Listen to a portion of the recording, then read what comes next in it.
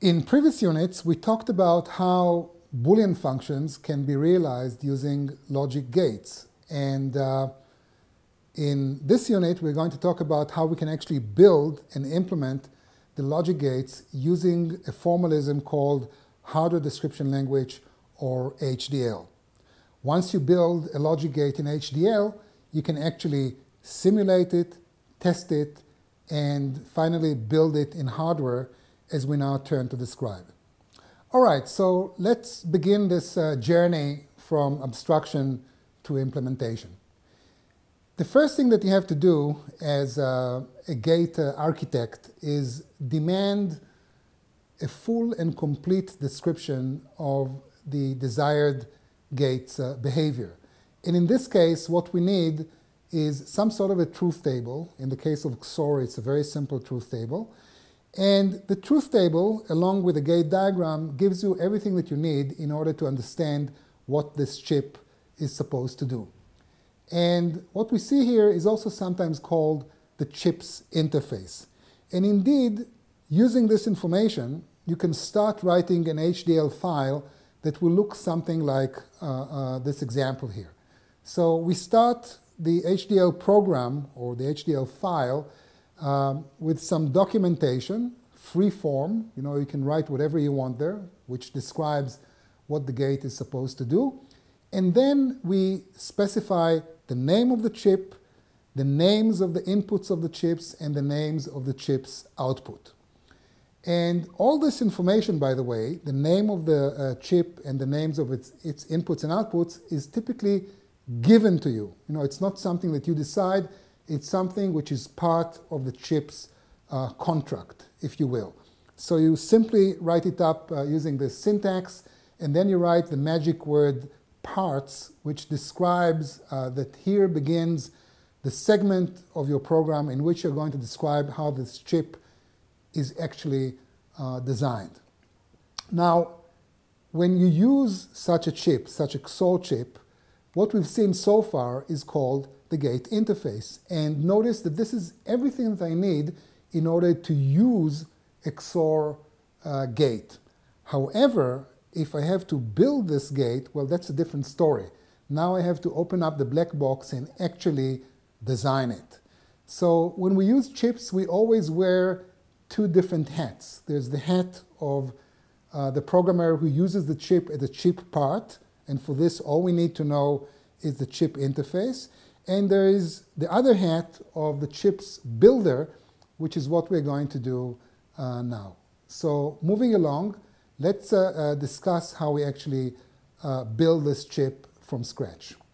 All right, so actually we are not going to build it from scratch. We can, if we need to, we can build it from NAND gates only. However, let us assume that we've already built an AND gate, an OR gate, and a NOT gate. Well, if we built these gates, or if someone gave us these gates that we can freely use, here is what we can do. We can inspect the truth table and figure out from the truth table that the XOR functionality can be described as follows. I mean, look at the XOR, look at the truth table. The gate outputs 1 in 2 cases only. If A and not B, or if B and not A. That is, if A is true and B is false, or if B is true and A is false. This sort of comes out, jumps out from the truth table. You can either see it on your own, or as Noam described in one of the previous units, you can synthesize this, this insight or this Boolean function from the table itself. So once you come up with this insight, the next thing that you do is you think about it for a little while, and you come up with a gate logic diagram that describes how we can build this Boolean function using basic logic gates that we already have to our disposal. Now, developing such diagrams is a matter of experience, and the only way to gain this expertise is to see many examples like this one. So let's take this example and explain it in detail. So the first thing that we can do is draw the boundary of the chip diagram, or the gate diagram. So we use this dashed outline for this purpose, and what remains outside the boundary is the user's view of this gate. In other words, the gate interface. All the user knows is that he or she has a gate that has two inputs, A and B, an output called out, and altogether somehow this chip, as if by magic, delivers the XOR functionality. So we draw this diagram and this interface, and now we can delve more into the inner architecture. So notice how the A signal is being copied and sent simultaneously into two different destinations. One of them is the AND gate, and the other one is a NOT gate. This is perfectly okay in chip diagrams, and we see that the B signal undergoes the same treatment. And in general, when you write HDL code, you are allowed to take any signal and distribute as many copies as you want of this signal into as many destinations as you want. This wiring or these dispatching is done simultaneously. So to use a formal language, HDL has unlimited fan out. You can fan out any given signal to as many destinations as you want. And we do it, we always do it when we write HDL code. All right, moving along, notice that we're using some off-the-shelf gates, AND, NOT, and OR. Now, whenever you use an off-the-shelf gate, you are bound to use the names of the gate's input and output as advertised, so to speak. In other words, when you take the gate off the shelf, the gate comes along with what can be called the gate signature or the gate's API. So we have no degrees of freedom here. We have to use the official names of the inputs and outputs of every one of our chip parts. Now, the next thing that we do is let's focus on the red connections that we see here. These are the connections that we draw in order to connect the different chip parts together. Now, the rule is that every one of these connections has to be named, and it's our responsibility to come up with sensible names. So that's what we do. We can call this particular connection NOT A, which is a sensible name, I think, a self-descriptive name. We'll do the same thing with NOT B. We can call this one A and not B. We can call this one not B, not A and B. And that's it. We have named all the internal connections in our architecture, and we can actually now move on to describe this diagram in HDL. So now we can actually move on and implement this diagram using HDL. So we return to the HDL stub file that we had before, and I use the term stub file to describe a partial HDL implementation, so to speak, that actually describes only the chip's interface. And typically it comes with the statement implementation missing, or put your code here, and so on and so forth. So this is the contract that we actually have to implement. And now, indeed, we are going to focus on the implementation section of this file. And basically, what we do is we begin to describe the gate diagram one chip part at a time. And for each one of the chip parts that we have, we write a single HDL statement that describes the chip along with all its connections.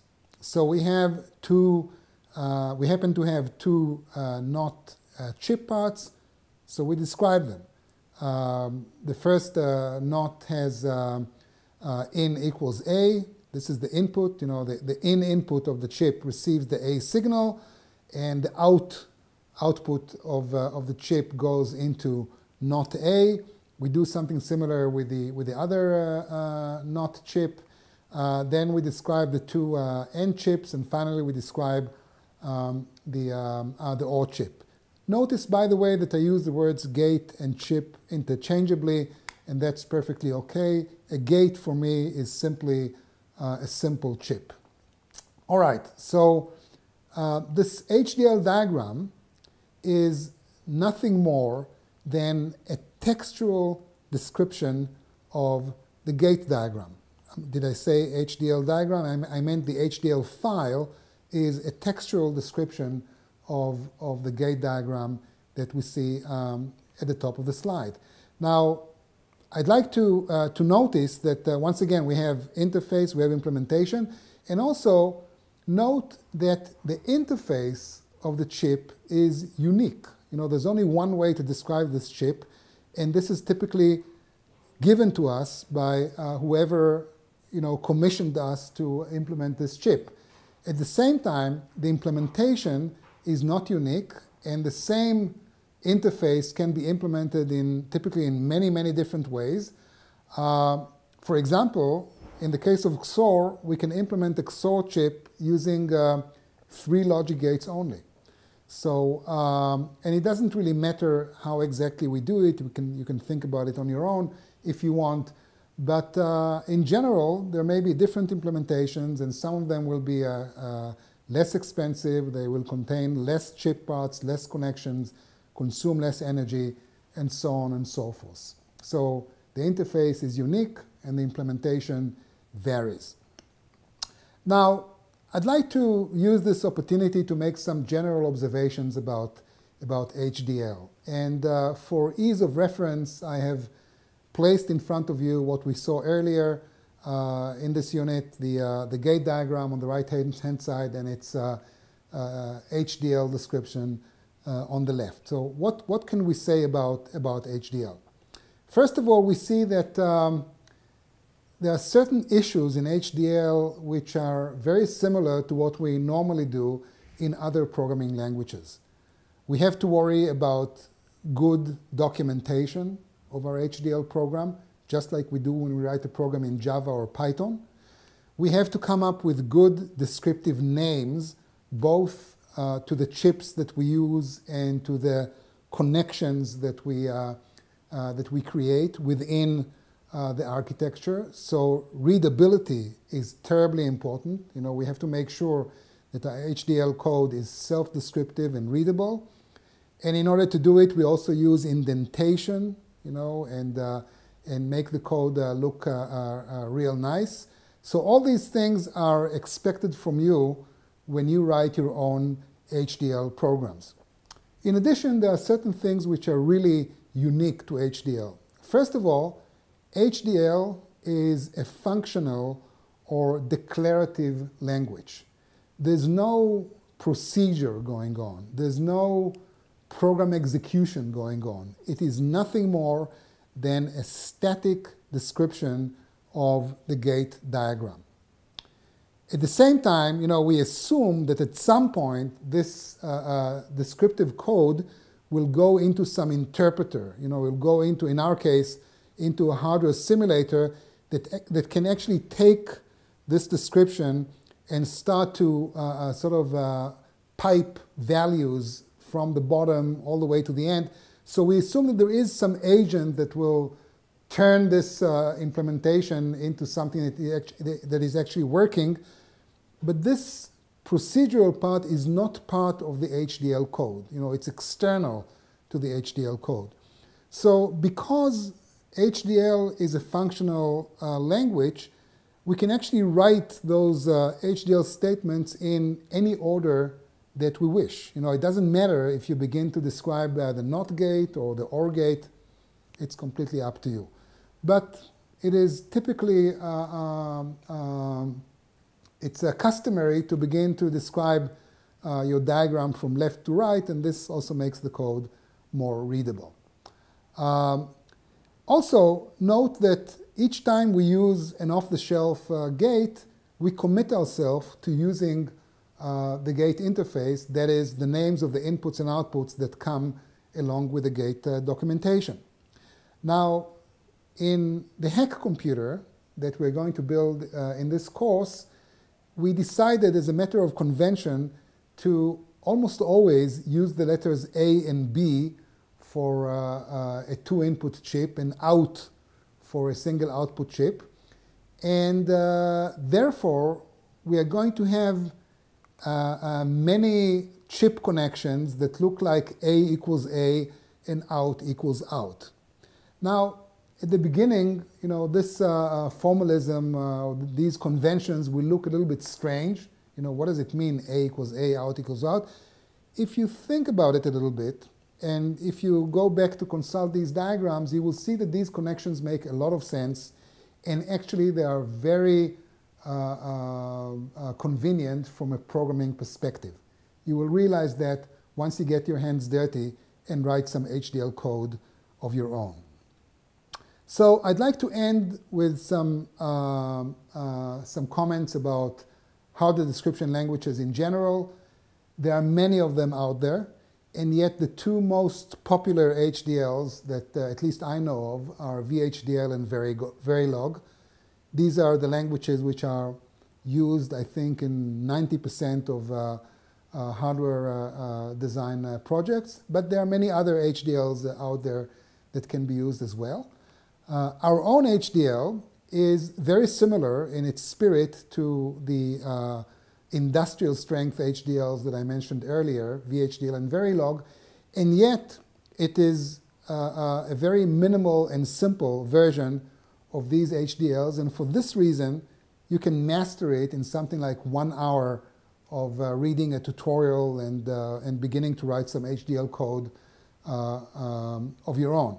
And most importantly, our HDL, along with our hardware simulator, gives you everything that you need in order to build the computer described in this course, and actually any other computer that you may want to build using the knowledge that you will gain in the NAND to Tetris course.